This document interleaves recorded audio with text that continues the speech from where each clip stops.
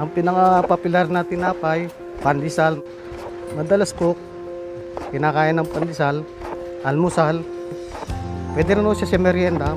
Dali usually, yung iba sinasawsaw sa kape. Yung iba, lalagyan ng palaman, dairy cream, o kaya mga jam.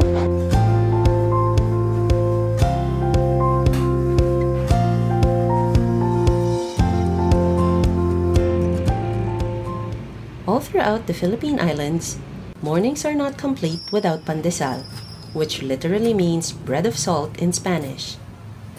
Described as the Filipinos' daily bread, it is as essential as rice to the country's diet. Made from wheat flour, water, yeast, lard, and salt, it was the prized bread for the rich during the 16th century. Back then, it was more expensive than rice because its main ingredient, wheat flour, had to be imported. Its predecessor was the pandesal de suelo, which was baked on the floor of a wood-fired oven and not on a baking tray.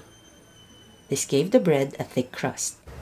Innovations in baking and the availability of inexpensive flour made the pandesal more affordable and eventually the bread of the masses. Ang traditional na pandesal ay niluluto sa pugon. Ang pagdagdag na lasa doon, yung aroma ng kahoy, yung ginagatong mo. Parang ano siya, yung kumbaga, yung usok niya na umano sa tinapay, umiikot lang yun. Yung parang yung napapasarap ng lasa niya. Ang masarap ng pandesal, yung medyo may alat siya. Kasi yun ang mga sinawa ng pandesal. Yung pandesal ngayon matamis matamis siya Sweet ngayon. Yun ay nahanap-hanap ng mga dating lasa. Kailangan ang texture niya, yung bogag yung loob. Hindi siya yung siksik.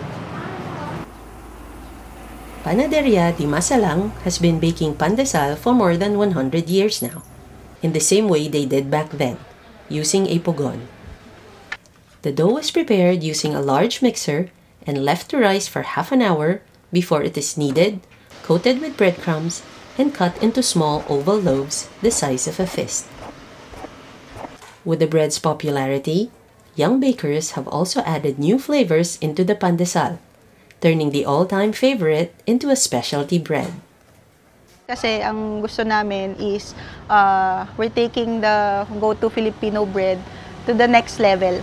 Diba? Kaya nag-add kami ng mga colors at saka ng flavors, katulad ng matcha, blueberry, strawberry cream cheese na parang fusion na hindi naman normally nakikita ng mga Pinoy sa mga tinapay natin dito.